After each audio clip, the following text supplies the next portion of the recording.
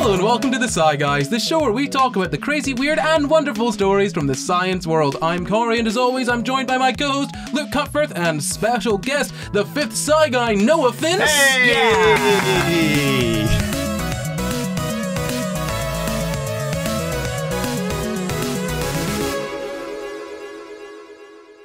This week we're talking about the maker of maternal magnetism and the father of phallic fascination. But first, we have a YouTube comment. Hooray! This one says, this episode is so all over the place, but kinda in a good way. That's from auditory processing disorders. That makes sense, and this one's likely going to be very much the same. My question for you all, if you're watching or listening, get down to the YouTube comments. If you're listening on Apple or Spotify or anywhere else, go to YouTube, get in the comments, answer this. The question is, are you mentally ill? A bit of a personal question, Corey. Really stealing my thunder. I do that. What, be mentally No, ill? I say, anyone here have a mental illness? On stage. Yeah. Okay, I see. I'm sorry for stealing your thunder. Yeah. So, we're talking about Freud today, if you weren't aware. So, shall we talk a little bit about his early life? Yes, I know him. Yeah, tell me Not about personally. it. Where was he born? Austria. That's good. What town? Jesus, I don't know any towns in Austria. Freiburg. It's now in the Czech bad. Republic, though. That was on the May 6th in 1856. When he was 4, he moved to Vienna, where he basically lived and worked for his entire life. His dad was Jakob, or Jacob. I think Jakob, probably. Jakob. So Jakob was Jewish. He was a wool merchant, and it's important that I'm mentioning he's Jewish for a reason. Okay, No. I feel like every single what year time was this? he was born in 1856. Well, you just said you're mentioning he's Jewish for a reason, and I thought, oh no, the war. How war. close are we to the war? Close enough. Yeah. Like every single I feel like it feels really odd to mention, and they were Jewish whenever I'm talking about someone on the podcast. They were roommates. But every single time I say it, it's always it's the same reason. Yes. To be fair, I just feel like I need to call it out so people aren't listening and being like, why is that important? Why do you feel that's the most important detail to bring up? Yeah. There's many other interesting things. Like maybe he liked jazz. Yeah, but there wasn't a time where they rounded up all the jazz likers. Did they round up people who thought that little boys wanted to have sex with their mums? What? Is that not his whole thing, Freud? Yeah. Yes. But there was only one of them. There was one. There was one guy. There was one little boy. No one who else wanted to- believed him. Well, there was one little boy who wanted to have sex with their mums, and he projected his insecurity onto the entire world. To be fair, there are two. If you count Oedipus. Oh, I don't think he's real. No, but he's not real. I'll prove it. Anyway, shall we move on? So, when Freud was born, his dad was 40 years old, and it says that he was and again, this is all important stuff, because if you know Freud, his dad was distant, and he was authoritarian, apparently. And his mum was hot. And he was 40, so he hadn't aged a lot and was probably sexually attractive. Or a good foe that you wish to overcome. He was 40 in 1856. Man, oh, probably he was old back then, right? Yeah, probably. Well, not that old, but Wow. probably not looking great. Anyway, no, his mum was, and I'm using an exact quote here, more nurturant and emotionally available, because that's what I want in my mothers. Emotionally. Yeah, I mean, I feel that makes sense. No, true. Yeah, no, that would be nice. Yeah. Anyway, so Freud also had 2 older half brothers, and he had a nephew as well who was 1 year older than him. Who was basically it says here, the model of intimate friend and hated rival that Freud that reproduced often at later stages of his life. So basically, this was his closest friend, but also like a rival, kind of like. I was going to say Gary Oak from Pokemon, but that's a reference that's lost on both of you. Anyway, and then he would have more relationships like that throughout his life. And then they moved to Leipzig in 1859, and then to Vienna a year after that. I think I mentioned that. Yeah, so Freud stayed there until the Nazis came along and annexed Vienna 78 years later. So he was there basically his entire life. He was old. He was old. Wow. Yeah, he was very old. And in 1866, he married Martha Bernays, who was the daughter... No. The creator of Bernays sauce. No, Bernays. She was from a very sort of I guess influential Jewish family. Yeah. For our sauce. They had 6 kids. Anna Freud was one of them. She was a psychoanalyst herself, apparently. Wow. Yeah, and like father, like daughter, apparently. But clearly, no one knows Anna Freud's stuff. She's not that relevant, though, is she? I mean, I feel kind of bad. Like, you know, you're living in someone's shadow. Like, as soon as your dad comes up with everyone wants to have sex with their mum, not just me, and also everyone is obsessed with penises, and it's not just me. If that's your dad, I feel like that kind of like puts a damper on anything you're going to do for the rest of your career. And so, like, sort of moving on, he got married, and a little bit after he was married, apparently was when he met one of his best friends, Wilhelm Fliess. I should have done that better. How do you spell that? Wilhelm Fliess. Fliess. Fleiss. Fliess. Fleiss. It's Fliess. Fleiss. Anyway, it doesn't matter. We're moving on. So he helped sort of like, you know, develop psychoanalysis, apparently. And, you know, literally, like, I love the way this is described. It says, throughout the 15 years of their intimacy, Fliess provided Freud an invaluable interlocutor for his most daring ideas. Basically, he was chatting with the guy about all of his ideas, and this was his mate for 15 years. Freud would, like, you know, like, psychoanalyze people, and he'd come back and chat to his mate. He'd be like, so I think everyone wants to have sex with mummy. What do you with think? mummy. With mummy? Don't you like your mummy too? You want to kiss mummy? Want to kiss her on the lips? Yeah, but which lips? Anyway, in 1933, the Nazis burnt a lot of books. I mean, but specifically a lot of Freud's books. And then in 1938, as I said, Nazis annexed Austria just a little bit before that. Freud left Vienna and headed to London, and he was there with his wife and Anna, his daughter. But he had jaw cancer. He was diagnosed with that in 1923.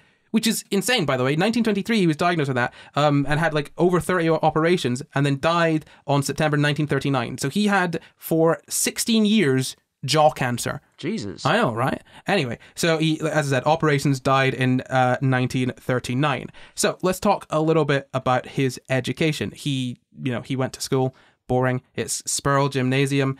Do you know anything about that? No? A gymnasium? They exercise in there. Good, thank you for your contribution, Noah. Is that a place? Sperl Gymnasium? Why would we know anything about that? Why would you ask us that question? I'm just making conversation. It's a school, I believe. I've just Googled it, and unfortunately, the only things I can find are people saying Freud graduated from there, and then a page in German, which honestly, too many long words. So he got a medical degree in 1881. He was working at the University of Vienna with physiologists, like leading physiologists apparently, and Ernst von Brucker, and also Hermann von Helmholtz. As I said, got a medical degree in 1881, and he focused on neurobiology. So he was basically looking at brains, nervous tissues, and stuff like in humans and animals. And then he was a clinical assistant in Vienna General Hospital. He trained with a psychiatrist, Theodor Meinert, and the professor of internal medicine, Hermann Nothnagel. I love that, internal medicine, because most medicine is internal, I think. Anyway. Not mine. Goes on my belly. Wow, you just got absolutely wrecked there, Corey. Where does it go from your belly? On the hair. The skin. You apply it externally. Yeah, and then where does it go? I mean, it's alcohol. It probably evaporates. Right, so moving on. He got, and I love this quote, it said, at this time, he also developed an interest in the pharmaceutical benefits of cocaine, which he pursued for several years. This explains everything. Hey, we've all been there, okay? No. No, we haven't. No, literally none of us even have. No. So yeah, but to be fair there, back then, like, cocaine was, I think it was used as a numbing agent for dental work specifically as well. So yeah, he was using cocaine for a number of things. Apparently eye surgery, that was the big one. As in he was taking it and then performing eye surgery? No, they were using it in eye surgery. Apparently his friend Karl Kohler was the person that figured that out. Yeah. Just sprinkle some Sprinkling coke in their eyes. In the eyes. I got no problems now. Cataracts be gone. It's snowing. No, but it says the general outcome was disastrous. Basically, Freud was like, "Hey, this is really good. Like cocaine, I think it's the drug of the future, lads. It's where you gotta be." And his friend Ernst Fleischl von Marxow, Jesus Christ, why are their names so long? Anyway, he had a mortal addiction apparently. Yeah, Mortal addiction. He died from liking cocaine too much. We've all been there. Can you have an immortal addiction? Yeah, most people have an immortal addiction. Well, sorry, not most people have an immortal addiction to cocaine, but most cocaine addicts have an immortal addiction to cocaine. It's not immortal. It's on the science podcast. A non-mortal addiction to cocaine, as in most people don't die of their cocaine addiction. So vampires have absolutely mortal. Vampires have an immortal addiction to blood. There you go. Isn't it? Well, do we have an addiction to water? I mean, can you live without water? Yes, I do have a reliance, but I don't have a tolerance for it. I don't have a tolerance for this conversation, so moving on. So his friend died because Freud was like, cocaine is awesome. And he killed his friend. I'd like, no, hold on. Like, I'm going to read a verbatim quote here. It says, whether or not one interprets this episode in terms that called into question Freud's prudence as a scientist, it was of a piece with his lifelong willingness to attempt bold solutions to relieve human suffering. Man, like... You can't just play around with people like that, you know? Like, I think cocaine is really good. Everyone should use cocaine. It can't take that much testing to be like, maybe too much cocaine is bad. Do you think there's a bold solution for human suffering when they started drilling people's skulls to release the demons? But drilling someone's skull to release cranial pressure is actually useful, but yes, I suppose but the demons not so much. Maybe if the demons are causing the pressure, Noah? Are you a brain doctor? Are you even a demon doctor? How many shamans do you know? Name 5. Oh, that's a lot of shamans. You know one shaman. Do I know a shaman? Yeah, we went with a shaman that one time. Which one? On the tour bus. Oh, yes. He was also trying to find solutions to human suffering. From Brazil specifically. I just sat and observed. It was very interesting. Were they bold? No, he was like a 40-year-old man who like went to Brazil once and was like, bro, I got this thing, and he was. Was it ayahuasca? It wasn't. No, what was no. it? It was called rapé. It was like a tobacco thing that he would shoot up people's noses. Yeah. But you wouldn't get high from it. You would just they just kind of sit in pain for a little bit and feel really refreshed afterwards. Right. I just sat and watched the entire thing, and he offered it to me, and I was like, I think I'm good. Yeah, I think we just come back on the bus from a stressful day and we're just like, what's going on? When in Philadelphia, deny a shaman his shoving drugs. tobacco up your nose. Yes. Yeah, so, Freud, if we're getting a picture of him, it seems that he's quite a headstrong fellow, shall we say? Yes. Yeah. Well, he liked, as far as I remember from vague readings, he liked to assert things with no evidence whatsoever, and indeed downplayed the need for evidence. Who needs evidence when I've spoken to some people and I have some good ideas, huh?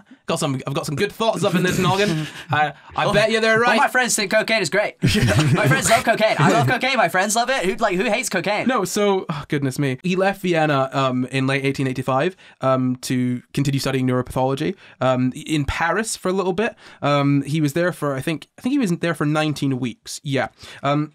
And this is apparently like a big moment for him. So he was working obviously with another sort of doctor, but he met patients that were classified as hysterics. Who wants to give me the etymology of hysteria? It was to do with the womb, the histo, which is maybe Greek, and it was they just suggested that women were going crazy because their womb was traveling all around their body. Yeah, the Egyptians believed that the womb caused problems in other areas of the body. It was like the wandering womb. It would go to like your brain and make your brain all stupid, go to your heart, give you heart problems. It's why women were so bloody unruly and annoying. That's why women are bothering me, because of their wombs. And yeah, so it is from the Greek, I believe, the ancient Greek. Cool. No, the name hysteria is from Usteria, I believe, from the ancient Greek. Because whenever women do thing you don't like, that's crazy. True. Right? Mm-hmm. Yeah, exactly. We'll not talk of that any further. No. So he met patients that were hysterics, was what they were called at the time. And so this is what triggered him to think that, maybe the problem isn't the brain, but the mind. Which, you know, is an interesting thought to have because, you know, we talk about this fairly often on the podcast, like the separation between the brain and the mind. Like, for all we know, the mind is just an illusion that the brain makes to, you know, pass the time, I guess. But To pass the time. But the time exists in the mind. yeah, exactly. So it makes the mind, and then it makes time in the mind, and then it goes, I don't want this, so I make more mind to pass the time that I made. Well, look, the brain has got to do stuff, right? And so it's like, okay, well, I guess I'll make the mind to make this easier, but also I'll make it think that like it's not that it's in control when actually me, the underlying brain, is actually in control. Very sneaky. Goodness me. Anyway, so he thought, you know, that the issue might be with people's minds, not their brains. Do you mean as opposed to there being something structurally wrong with the brain? It's like the programming on the brain, so you need psychotherapy. Software versus hardware. Yeah, exactly. Yeah. So instead of your computer having a faulty part, it's that dodgy, bloody virus you downloaded off of that site. You watched too many videos. Yes, too many videos from the dark places on the interwebs. Yes, don't watch them. It's very naughty. BBC iPlayers. Without a TV license, oh boy, that's dangerous. Split dark mode. No, so he kind of thought that, and apparently the guy he was working with, his name was Jean-Martin Charcot. He found sort of a link between hysterical symptoms, like limb paralysis, and hypnotic suggestion. What? So hysterics, so people that were like, I don't know, like had like Mentally serious ill. mental problems. Yeah. And like, you know, you can have, I guess, psychosomatic limb paralysis, I assume. He wouldn't stop punching him. Right. So dead arm, is that what you, good job. So basically he found out he's kind of seeing a link between hypnotic suggestion, like hypnosis, and hysterics, you know, and you know, he was like, oh, maybe it's your mind making problems rather than nerves and your brain and all that sort of stuff. And then Freud was thinking about that for a bit, and then he was like, nah, not a fan of hypnosis. I don't think, nah. Screw that. He tossed that away, went back to Vienna in 1886, but had that like, oh man, maybe it is the mind stuff. Maybe it is the mind and not the brain. He had that cutting about his head for a bit. So he started a clinical practice in neuropsychology. I believe that was with Joseph Breuer. That was after he got back from Paris, obviously. And he stayed there for about 50 years. That practice he opened up, that was his like sort of consulting room apparently for like half a century. And he kind of apparently was like, I'm a scientist more than I'm a doctor. You know, I'm a science guy. Like us. And so, and that is kind of like, I think that makes a lot of sense with what you know from Freud, right? In that it doesn't seem like he treated his patients terribly well, or with a lot of humanity, or, you know, the way a doctor might if they want to help people. He would seem to be more of a kind of, let's get some crazies and see how they tick. Like one big clinical trial. Yeah. Just prodding them, experimenting. Anyone complains about his bedside manner, he's just like, oh, well, I'm a scientist, you see. Not a doctor. I'm a scientist and you're crazy. Yeah. So, no, so he was, as I said, he was really influenced by Breuer. So apparently Breuer was the guy that was like, if you just get someone that's, I mean, again, hysterical patient, and I don't even know what term to use here because like it's very broad, right? It's just people who are like, I guess probably like some kind of like schizophrenia, like with a few of other sort of similar-ish things in there. Ones that, like, you know, the sort of mental illnesses that make you, and I'm putting this in the biggest quotes, like sort of visibly crazy. I thought you were going to say delusional. Well, yeah, but like, I mean, lots of people are delusional. Like, for example, Luke thinks that haircut works for him. I need help. All right. I like your hair, Luke. Thank you, Noah. Well, you need help too. Oh my God. This is my entire personality. It's stored in here. What, your hair? True. Yeah. Yeah. You ever see me bald? No. Yep. It's very funny. You just ceased to be. Yeah. He'd just cry. Man. He'd just, you know what? If you shaved his head, I promise he'd cry enough to fill an entire bathtub. How much do you think you could earn? Like, how much do you think you could raise for charity if you decided to shave your head? Oh, lots. I think people would actively not want to donate to charity because they're too attached to his hair. Yes, people have told me they're disappointed at haircuts I've received. It's a lot. Leave him alone. So getting back to Freud, well, actually Breuer. So Breuer was like, okay, my crazy patient, just chat. Just keep talking. So the idea was you just get him to talk, and not just talk about anything, but talk about the symptoms and when they started. That would sometimes make the symptoms go away. Whoa! So this discovery, right, was that talking about problems makes you feel less bad about them, and maybe can help you be less mentally ill. I don't agree. Mad. I know you don't agree. I don't agree. I think storing them up in your brain means that they could be a useful resource for the future. If you're a musician. Yes. You can make content out of it, write a few songs. Is that why you always feel better after you talk about your problems? So usually I would say that would be an anomaly. On those several occasions that's happened. Yeah. That makes sense. Yeah. That makes a lot of sense. And you always feel really good about storing them all up in your head, right? Yeah, I have so many things to think about. Because usually it's just What would completely life be blank. without loads of trauma to think about? Yeah. Never gets Life's boring in here. You are the hardest nut for some therapist to crack. I I'm promise really you. not. I cried on my first therapy session. So this is the invention of psychotherapy then, which is pretty amazing because Freud gets a lot of flack for his dick theories, but that was a pretty big breakthrough. Yeah, no, it was, yeah, but also it wasn't Freud, it was Breuer. Joseph Breuer. Oh, Yeah. okay. Sorry, they rhyme. Basically, they moved away from the sort of hypnosis stuff that Charcot was doing. And yeah, so Breuer was like, okay, it's apparently more like auto-hypnosis, which is all hypnosis is self-hypnosis, really. But essentially it's just you just talk about what was going on when all of this sort of started when these symptoms started. What's the situation? What was that all like? Or even on the most basic level, when you talk about, if you say something out loud that makes sense in your head and then you actually say it out loud, you're like, hang on a sec, I've been telling myself a load of nonsense this whole time. I genuinely can't believe living in a time where the leading brain head mind doctors didn't realize that talking about verbalizing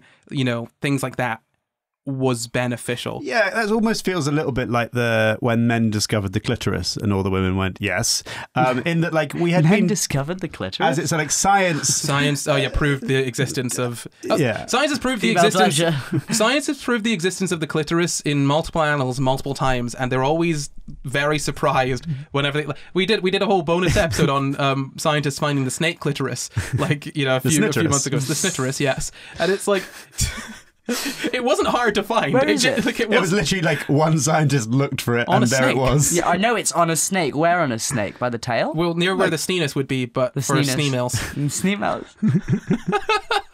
If you like this little interaction, go and join our Patreon because you can get an hour of Snokes like that.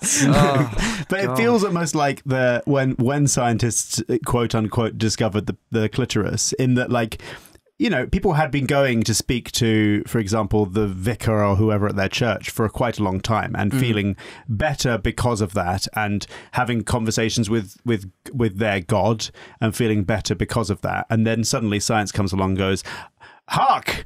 Eureka! Talking about your problems with another person makes you feel better about them. Yeah. Well, to be fair, that's interesting because we speak about this kind of, we've spoken about this a few times, about how, science is just a way of looking at the world. And the episode that we did on witchcraft, I think, specifically was quite good for that, wherein, there's a lot of things in sort of Wicca and witchcraft, a lot of those sort of practices, which are, I guess you could look at them through a scientific lens and they make sense. So, casting a spell, for example, that's one of my favorite examples. Casting a spell or manifesting something is just kind of thinking positively about it, right? And really thinking about it. And that just kind of primes you to notice that thing. So if you're okay, I'm going to cast a spell to find money, a good luck money finding spell. You're looking for it. Yeah, you're just a little bit more, your subconscious is just a little bit more primed for that. And there's a penny on the ground. Or the next time you find, a £5 note on the ground or in your wallet or in a jacket or something, you're like, oh, wow,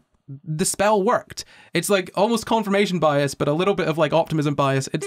Which, hey, if it works for you, it works. Like if you can be happy and not hurt anyone, all good. It's confirmation bias, but also it's like setting up your brain is constantly filtering out information from the world all the time. So if you have like instructed your subconscious mind to like look for money, it might be statistically more likely to spot it. Yeah, absolutely. Yeah, no, like there's so many different ways that this kind of all works together. And you know, that's the thing. That's why you know, spirituality and non-organized religion are not really bad things in my mind, or not necessarily antithetical or in opposition to sort of science. It's more like the story that is told about those things might be non-scientific, but the act in itself might have the desired outcome. Absolutely. But the idea that that's because a man in the sky, a noun in the sky went, aha, yes, you can have what you want.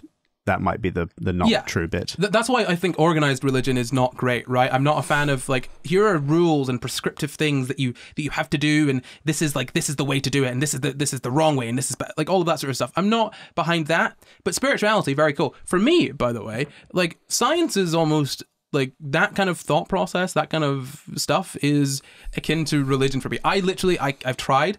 I just cannot believe in the God stuff. I can't. Yeah, I remember when I stopped believing. I was 5, and it was just after Christmas, because every year I'd ask my parents, like, oh, can I get a Game Boy, please? And they say, no, you're not getting a Game Boy. I was like, okay, well, so it seems like if I ask for something, I get it, and they pretend that I'm not going to get it, so I asked for a dog.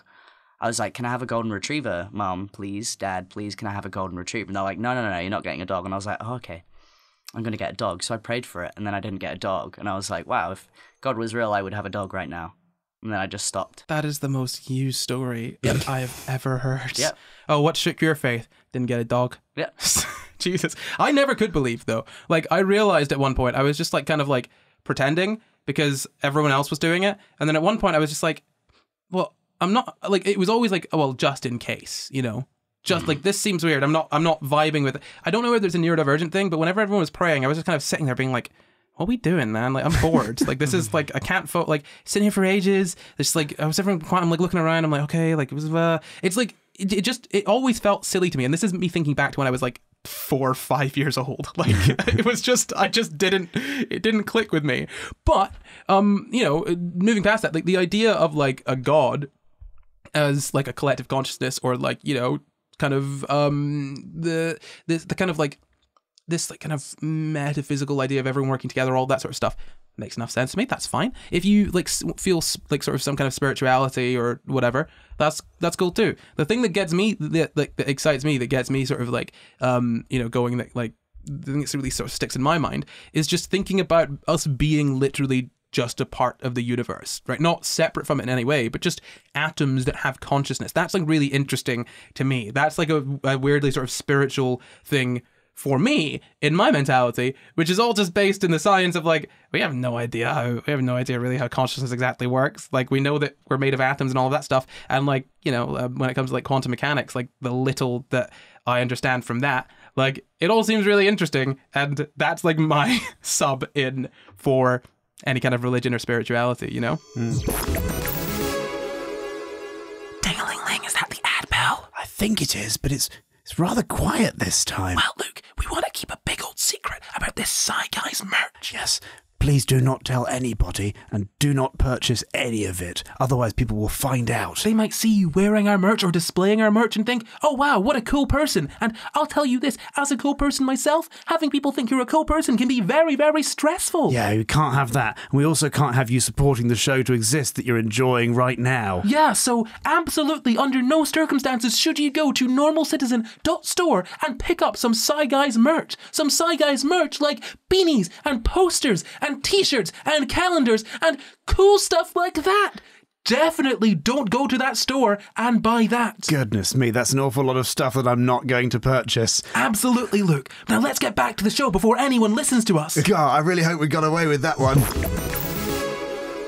So we've kind of got to the point where they've started to figure out that talking about your problems might be a good thing. I mean, they called it the talking cure or chimney sweeping, different names from different sort of people. Again, the idea is like people are like suppressing these emotions, or there's all this sort of like pent up feeling, or, you know, all of this sort of stuff that's then causing that kind of behavior, right? You know, like causing that sort of pathology.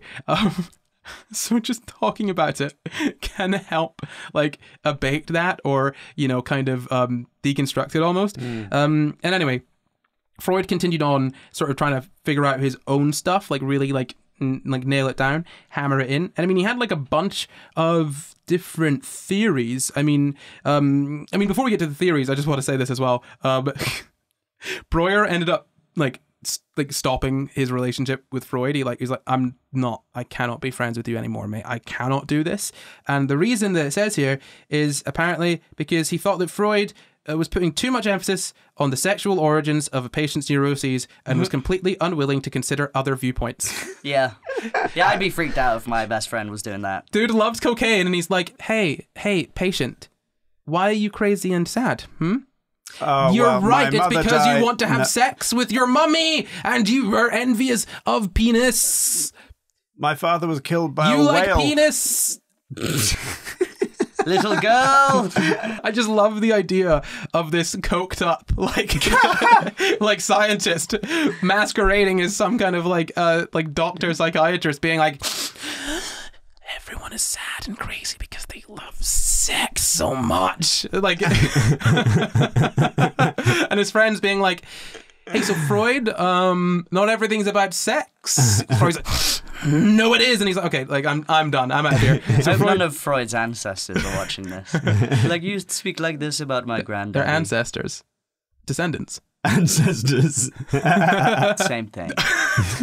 Okay. You get the point. I'm just making clear for anyone that might not understand. Maybe they think this show goes out to ghosts. It doesn't, because Luke is ghostophobic, and that's not, he's scared of them. It's like homophobia, but for ghosts. Yeah, I hate ghosts.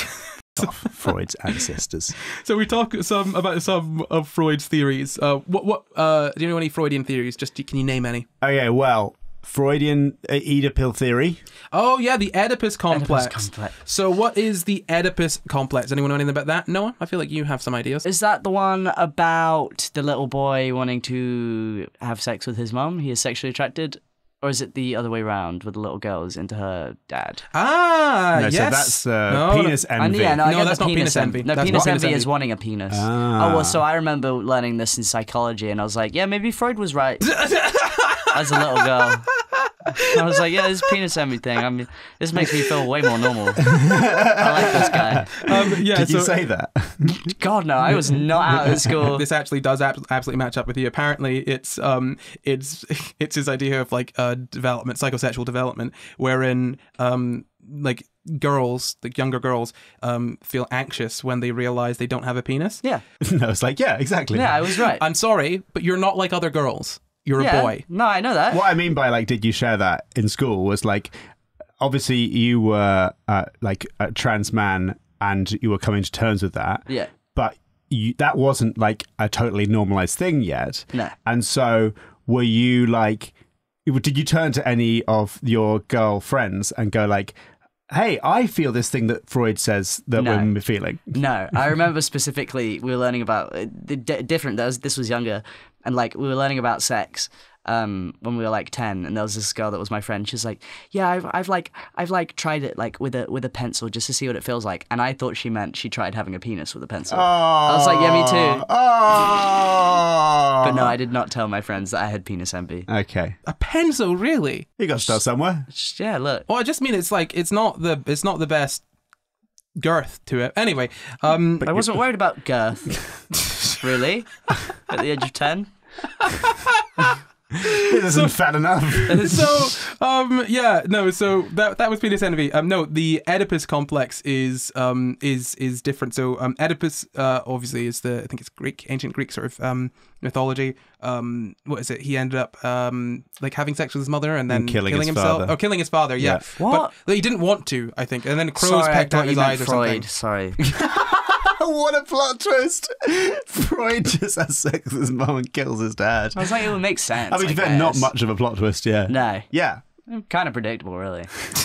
So, between like 3 and 5 years old, Freud was like, yes, it's very normal that all children are attracted to the opposite sex parent. That's a normal thing to happen between the ages of 3 to 5. And when you start to compete, it's like he's so like the competition comes into penis envy as well. Like you start competing with the parent of the same sex. So like if you're a little boy, you're like, oh, I want my mum. Oh, I want my mum. And oh my God, my dad? No, she's mine. My mum is mine. Dad, you stay away. And in penis envy, which isn't the opposite version of it. It's not. It's a slightly different thing. But in penis envy, that's like the start of the process from seeing the mother as like a sort of caring figure to more sort of like, you know, having sort of a sort of more antagonistic relationship with the mother, basically competing with her for attention, and then like really liking the father. And apparently he said that penis envy could lead to resentment because, Mummy, you didn't give me dick, and now I'm mad at you because it's your fault that I don't have one. Yeah, we've all been there. No, it's literally entirely on the dad. The dad is the dad determines the sex of the child. We've all been blaming our mothers for that. Is what I'm saying. You should have had sex 1 second later. Yeah. Yeah. I love how much this is matching your specific experience. Also, on top of that, seeing the mother as being castrated, like a eunuch. Well, more like as in. So there's the opposite of penis envy is castration anxiety, which is when like young boys realize that that girls like generally don't have penises. They're like, what? And then they're worried, like, what if I will don't have a penis? That would be bad. I don't have any recollection of that kind of feeling ever. What? Literally not. Freud was wrong, wasn't he? Yeah. Yes, obviously. Sorry, spoiler. No, but yeah, obviously wrong. Also, like this one is like giving up on phallic activity. Basically, clitoral masturbation and adopting passivity, vaginal intercourse. That is a part of penis envy. Wait, apparently that's something that penis envy could lead to. Not rubbing one out. No, not rubbing one out. Popping one in. Switching from rubbing one out to popping it in can cause penis envy. No. That's something that he thought would result from penis envy. Oh, so less pleasure, more. Well, like being passive is like, oh God, well I don't have a penis, so I may as well just get it in the vag. Oh God. Moving on. What a sentence. Sci Guy's out of context. Right.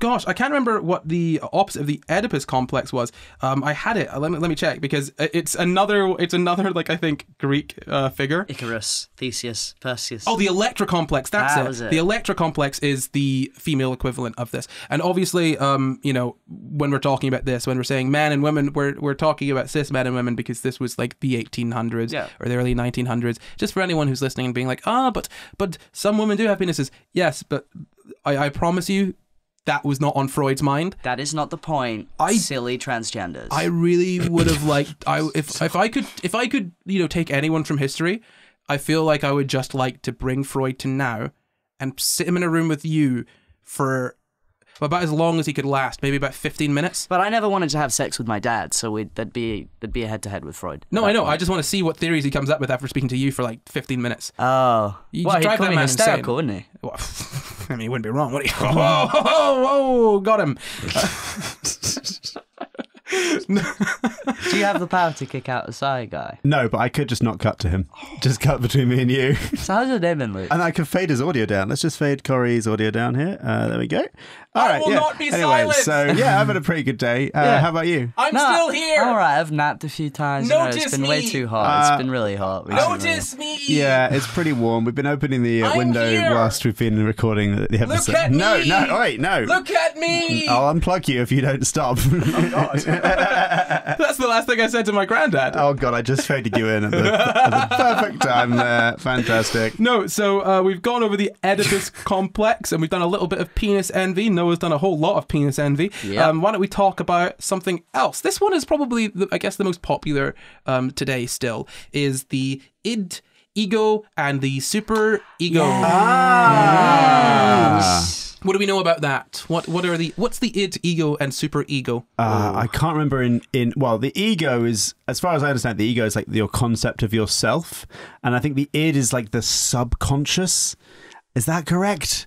So yeah, they, like ego is used in many different ways in many different frameworks. So I can't remember the Freudian one. well, don't worry, I've got plenty of it, and I know all about ego. Well, oh yeah, ego. Yeah, Great. yeah, I was very about to. Sorry, you beat me to the joke. Hey, hey. No, so there are the three parts of personality. You know, sort of like your concept of self in the mind, or who you are, right?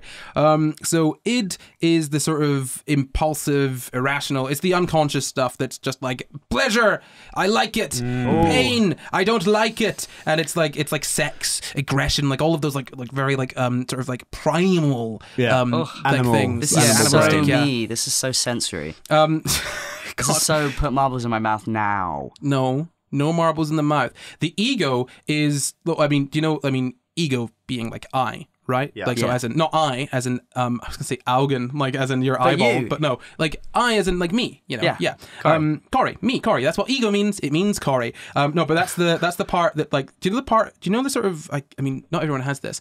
But do you know that like the voice in your head that's like you? I don't you have any one of voices. them. You don't have a voice in your head. Some people have like a voice in the head that's like them. It's like the you, the one that's like talking, the one that's looking at the world and taking it narrator. in. The narrator, yeah. So it like it's the one that kind of like is making all the plans and like being a people. And the superego is basically your conscience. It's like, ooh, ego, that's a morally dubious decision. Maybe you shouldn't be doing that. It's boring. It gives you guilt and anxiety. I guess this guy's real boring. Guilt and anxiety, you know, you've got plenty of superego. I do actually. You've got plenty of id and superego, and I'm gonna be honest, sometimes not enough ego. I will turn to him and I'll be like, what are you thinking about? He's like, nothing. And I'm like, you look deep in thought. He's like, literally not a single thing is going on in my I do mind. that all the time. Yeah, it's quite nice. Yeah, I'm just floating around, just vibing. And you feeling blur my your body. eyes as well. You just Oh yeah, just all the zone time. out. Whee! Yeah, it's great. Yeah, we're yeah.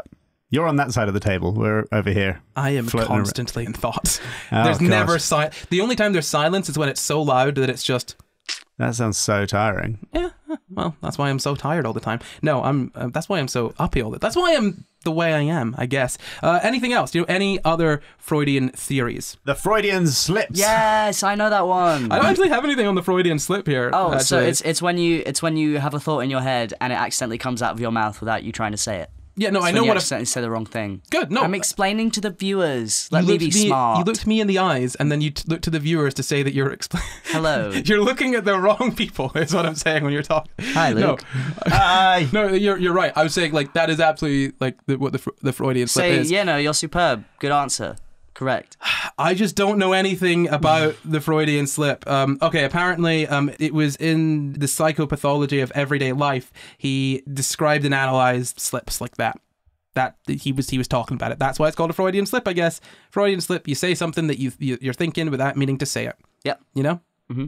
Good. Great. Shall we move on? What about, dream analysis? You know anything about dream analysis? Did he invent the dream catcher? So he wrote the book The Interpretation of Dreams. I believe it was Native Americans that invented dream catchers, Good on unless them. I'm being culturally insensitive. Let me have a little check. Dream catchers are Native American. Hey, Yay! ding, ding, ding. You win the quickfire quiz. Woo! Yeah, no, so in the interpretation of dreams, basically, Freud was like, I know why dreams exist. Do you know why dreams exist? Mm-hmm. It's because your mind is it's having such a tough time, and dreams is the only way it can work through problems. I mean, that's sort of somewhat what we think some about dreams dreams are, yeah. now. Is that it's like the mind is like, it's almost like crunching over the information from the day, trying out theories, all that kind of stuff. Well, why did I have a dream that I murdered someone and had to drag them through a hotel and then a forest? What problem would you say that was? Well, do you remember that working time that you through? murdered someone and then dragged them through a hotel in the forest? You were probably feeling a little bit guilty about that.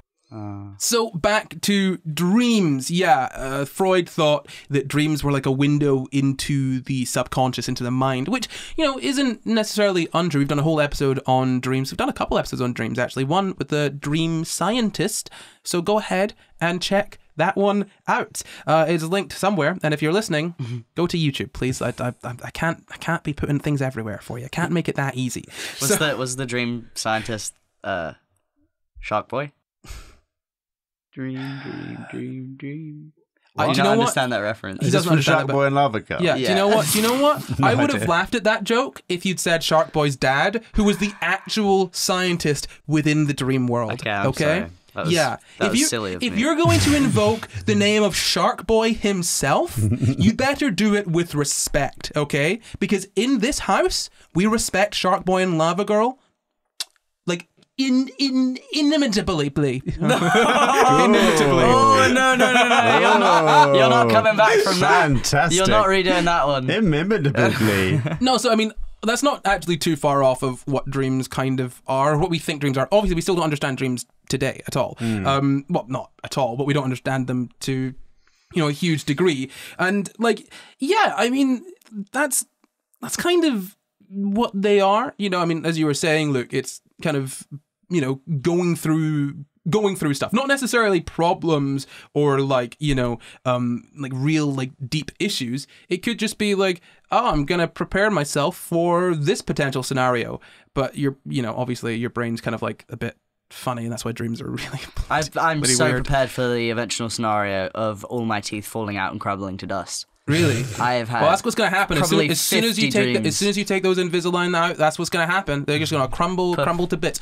Oh my god! I swear to God, I had a dream the other day. I was in an airport with my friend from home, and I could not find for the life of me my big suitcase. I had all my other bags, and we had to rush to get to the plane. I was like, oh no! And then I realized, because this is what my brain does sometimes when I'm in a difficult situation in a dream, I just break the reality of the dream just a little bit, and I'm like, oh yeah, I can do magic. I'll just magic my suitcase to me. So I teleport my suitcase to me, but then my friend's gone. Where's he gone? And I'm like, oh, I know what I'll do. I'll just teleport to him. He's in the suitcase. No, I was just getting really stressed out, and so I just found a loophole, like a shortcut, and then I teleported to him, and it was when I woke up, I was like, well, I was not in an airport if I could just teleport anywhere I wanted to.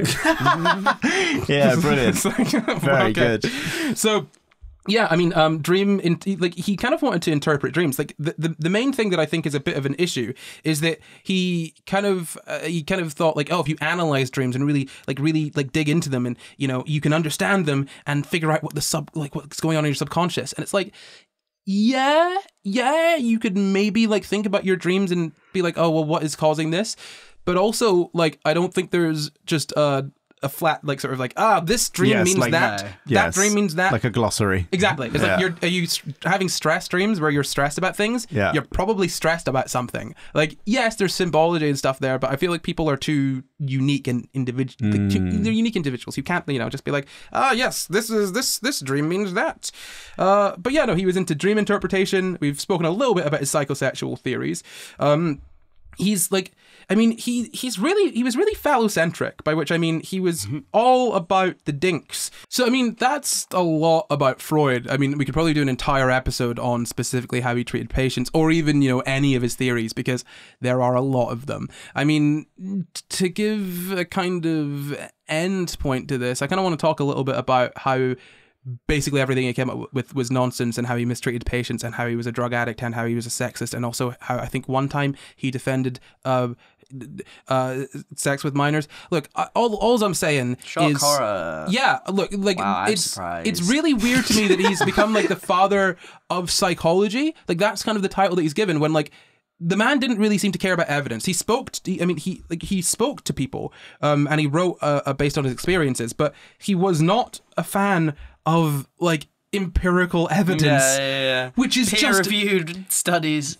Dude called himself a scientist, didn't like care about empirical evidence. Like, he did not. Out of interest, just off the top of my memory, what was his deal with Carl Jung? Was he taught by Carl Jung, or did he teach Carl Jung? Jung was taught by Freud, yeah, but I think also Jung, a lot of his work was not based in like science. Yeah, what this is, look, okay, so there is a benefit to talking about like experiences and bringing together that sort of like qualitative data, but when you're not, I guess, and like getting it in a sort of I guess standardized way, your sort of results are harder to really like root out, and especially when it's much easier in that sense, I guess, for your own personal bias to like to come into it. And people are all individuals. I feel like there's some truth in most models of psychology. Do you know what I mean? Like, you know, except for like the very like pseudoscience, like racist ones and all that. But like there's some truth in a lot of them, in that, you know, we are very complex. It's like personality tests, right? They're mostly nonsense, but some of them do ring true to some degree for some people, in that, you know, there are some people that are more like this, there are some people that are a little bit more like that.